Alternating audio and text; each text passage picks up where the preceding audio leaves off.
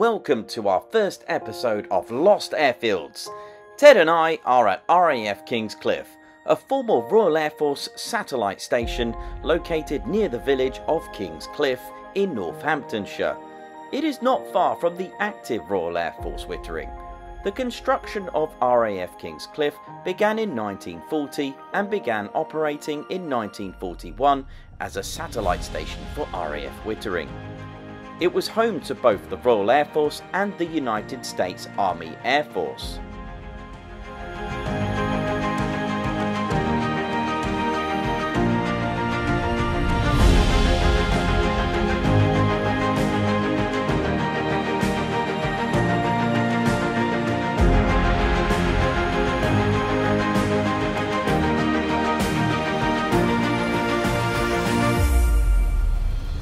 The first squadron to arrive at RAF Kings Cliffe was 133 Fighter Squadron, who brought with them their Spitfire Mark 5s on the 29th of September 1941. 133 Squadron were known as the 3rd Eagle Squadron and formed in RAF Fighter Command. Several squadrons were based here at RAF Kings Cliffe, which included 75, 91, 93, 266 and 485 Squadron.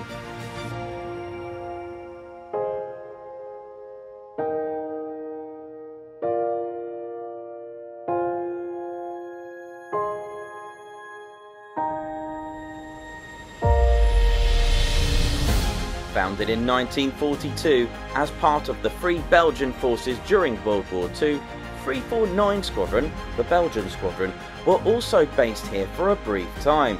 Today 349 Squadron are an honorary squadron which have retained its original name and numbering.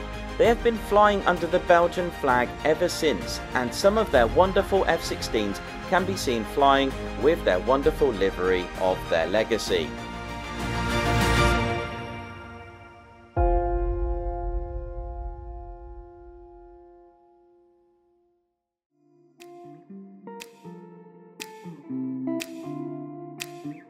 At the end of January 1942, 616 Squadron moved to Kings Cliffe, but was stationed here only until the 3rd of July 1942. 616 Squadron had with them their legendary flying ace Johnny Johnson, who later became a squadron leader with 610 Squadron, and this was days after the squadron left Kings Cliffe. Nicknamed Johnny, he claimed 34 victories along with shared victories and flew over 700 operational sorties. Johnny flew several missions a month at Kings Cliffe, and while his Spitfire was a match for the Bf-109s, Johnny then engaged with the Focke-Wulf FW-190s. According to Johnny, the Spitfire could only outperform the 190 in a turn, but all changed when a new mark of Spitfire came out. The 190 claimed many Spitfire squadron casualties, and Johnny did manage to claim a damaged FW-190 on the 15th of April 1942. Johnny said, "Yes, the 190 was causing us real problems at this time. We could outturn it, but you couldn't turn all day. As the number of 190s increased, so the depth of our penetrations decreased. They drove us back to the coast, really." In his career, he became Air Vice Marshal James Edgar Johnson with CB, CBE, DSO and 2 bars, a DFC and bar and DL. The Royal Air Force ceased to operate here at RAF Kings Cliffe in August 1943, on the same year that the airfield was extended.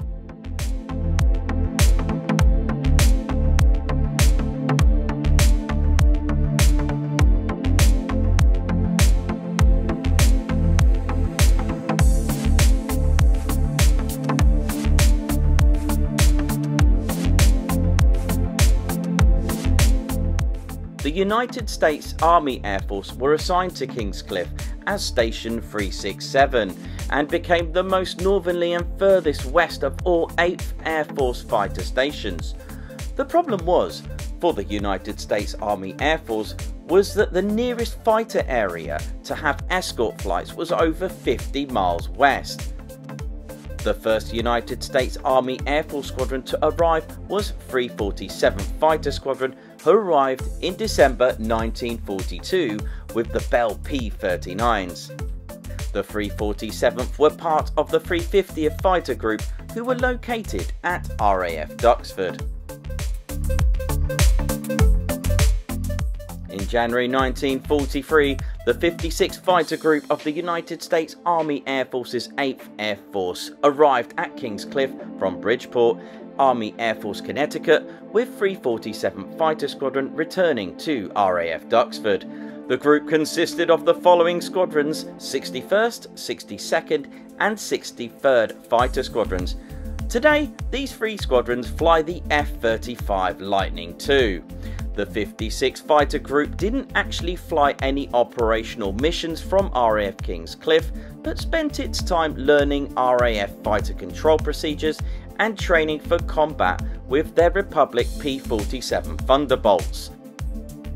The 56th transferred to the 65th and left Kings Cliffe in 1943.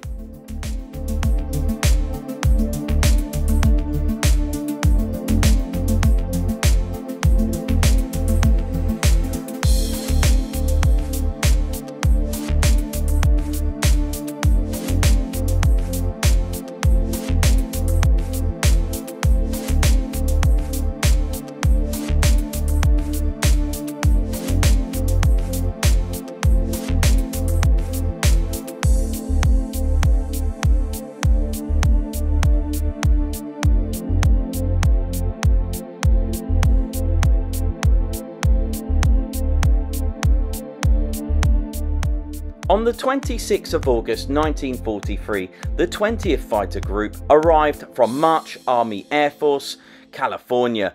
The group was under the command of 67th Fighter Wing of the 8th Fighter Command. Squadrons here were the 55th, the 77th and the 79th Fighter Squadrons, who flew the Lockheed P-38 Lightnings and the North American P-51D Mustang. The 20th were identified by their black and white stripes along the cowlings and tails of their aircraft. Today, the three fighter squadrons fly the F-16s.